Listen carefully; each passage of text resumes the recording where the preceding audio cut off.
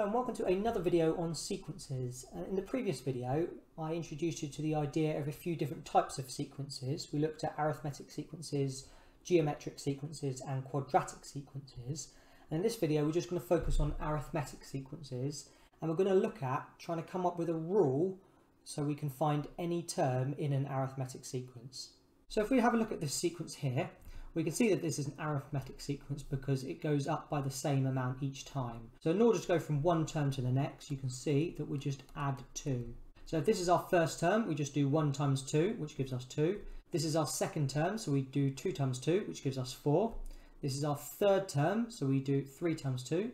Fourth term, 4 times 2, and fifth term, 5 times 2. So let me just write that down. So here we've got the position number, so the first term, the second term, third term, fourth term, and fifth term.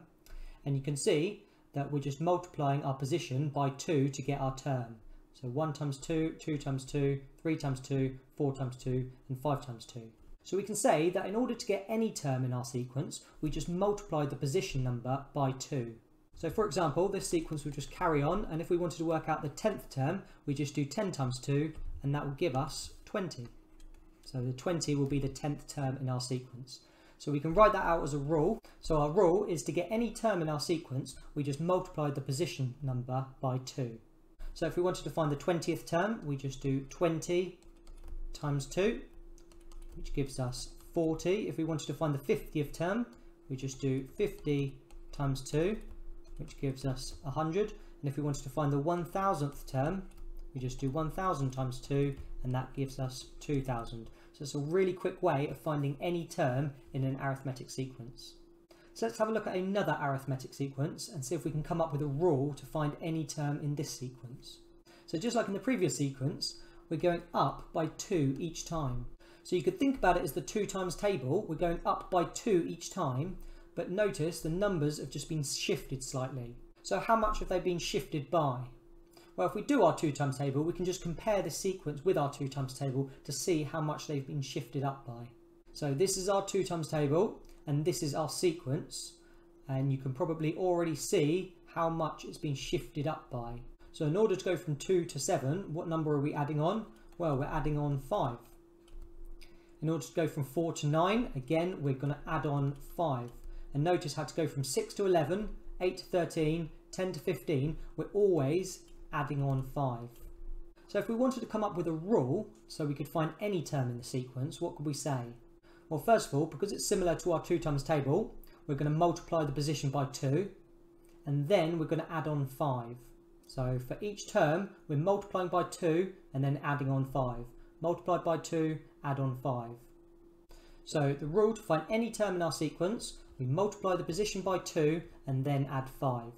So if we wanted to find the 10th term in our sequence, again we multiply the position by 2, so we'd do 10 times 2 and then we add 5. Similarly, to find the 20th term, we just do 20 times 2 and then add on 5, which gives us 45. And then finally, to work out the 50th term, we do 50 times 2 and then add on 5, and that gives us 105.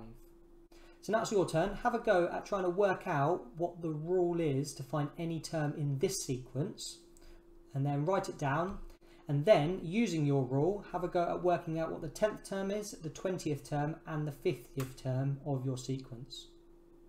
So let's go through this together now. So we know that this is an arithmetic sequence because it goes up by the same amount each time. So what does it go up by?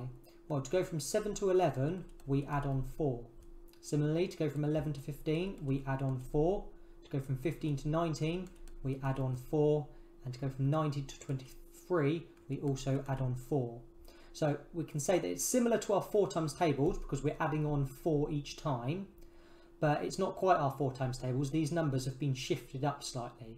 So if we write down our 4 times table, we can see how much this has been shifted by. So now we can see that if this is our 4 times table and this is our sequence that we've got, how much has our sequence been shifted up by? Well, in order to go from 4 to 7, what have we done? Well, we've added on 3. To go from 8 to 11, again, we've added on 3. 12 to 15, we've added 3. 16 to 19, we've added 3. And 20 to 23, we've added on 3. So in order to create a rule to find any term in our sequence, because it's our 4 times table, we can just multiply our position by 4 and then we add on 3. So now we've got our rule set out, multiply the position by 4 and then add 3, we can calculate the 10th term, the 20th term and the 50th term. So the 10th term will be 10 times 4 plus 3, which gives us 43. The 20th term will be 20 times 4 plus 3. 20 times 4 is 80, 80 plus 3 is 83. And then the 50th term will be 50 times 4, which is 200. And then plus 3, that gives us 203. Okay, let's do a couple more. And again, pause the video and have a go at trying to first of all find the rule to find any term and then have a go at finding these terms in our sequence. Okay, so first of all, let's see what times table this is similar to. So it looks like we're going up by 6 here. And it looks like we're going up by 6 each time. So it's similar to our 6 times tables, but it's just been shifted. So again, if we write down our 6 times tables, we'll be able to see how much it's been shifted by. So it looks like this time it's actually been shifted downwards, okay, because our sequence is smaller than our 6 times tables. So it looks like we're subtracting 2 here to go from 6 to 4. To go from 12 to 10, we're subtracting 2. And it looks like we're subtracting 2 each time. So our rule to find any term would be to first of all multiply the position by 6, because it's our 6 times tables, and then subtract 2. So now we've got our rule, let's work out these terms. So the 10th term will be 10 times 6 subtract 2. 10 times 6 is 60, 60 subtract 2, that will be 58. Our 20th term, that's just 20 times 6 minus 2. 20 times 6 is 120, so that's going to be 118. And then our 50th term will be 50 times 6, which is 300, minus 2, that gives us 298. Okay, let's do one more, and this time it involves negative numbers, so be really careful with this one and have a go at doing it yourself. Okay, so let's go through this together now. So what am I doing to go from 2 to negative 1?